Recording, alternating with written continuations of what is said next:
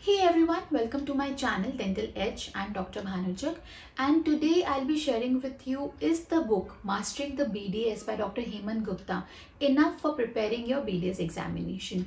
Now, I have myself used this book during my BDS years, and I have also seen many of my students using this book.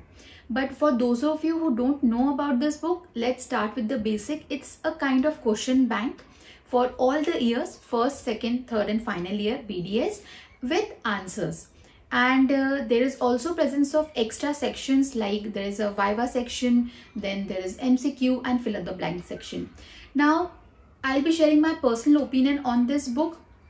If I remember my BDS time, during my first year BDS or maybe during my second year BDS, this book was in the market, and before that we were completely lost. What should we study? What questions are important for the examination? So this book kind of helped me to know what questions will come in the examination. So my suggestion is that you should not refer this book for studying answers. That is, as a medical student or a dental professional, you should not study like a 5th or 6th grade student where you will just mug up the answers, vomit it in the paper, and then you don't know anything about the subject. So this is a book in which questions and answers are given, right? I don't think this is the right way to study as a medical or dental professional, because most of the subjects that you will study during your dentistry, they will be useful in some or the other way while you're doing your clinical practice. All the concepts you will apply somewhere or the other during your practice or during the preparation of a post-graduation. So it's not a bad book, it's a helpful book, it's an additional book. The main point in this is that you should know how to use this book wisely. For example, if I give you 100 rasgullas, and if you eat 1 or 2 of them and distribute the rest, it's fine. If you eat all of them, it's not good for you, right? So you should know how to use this book wisely.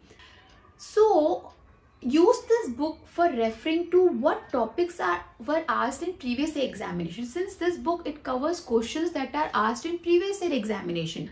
So what you should do is, you should read your core books for the answers. You should not refer to this book for answers, but you should at least, for example, if in a chapter there are 20 topics, so at least you will know through this book, okay, these 10 topics are more important. So read the chapter properly, so that you gain proper knowledge about the subject, but put emphasis or prepare answers or learn answer wise according to the topics that are mentioned in this book. Also, sometimes this book can be used, for example, if there are 20 chapters in a subject and you have prepared 18 chapters, 2 chapters, due to some reason you have not been able to prepare, so at least you can give a reading to the answers given in the book. But my personal recommendation is, this book is very good if you want to refer for important topics. So refer this book for important topics, and for answers or for knowledge basis, read your core books. So links for all the book, this Mastering the BDS, as well as all the books that I recommend for BDS first, second, third, fourth year, I'm mentioning below in the description box. You can check it out. Also, if you like the lecture, give a thumbs up. And if you want to see more lectures related to dentistry, subscribe to my channel. And I also have a WhatsApp group. If there's any query, you can join my WhatsApp group. The number for the same I'll mention on the screen. And thanks for watching.